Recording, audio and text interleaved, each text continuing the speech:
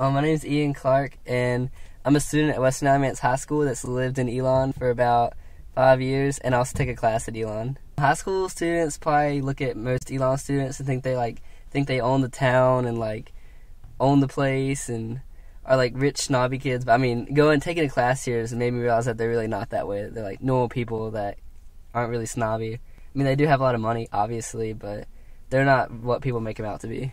The relationship between the high school students and Elon students could get better because they could, the college students could go to the high schools and tutor the kids in hard subjects like calculus or something that they need help in, and maybe just build more relationships or talk to the kids that go to high school more.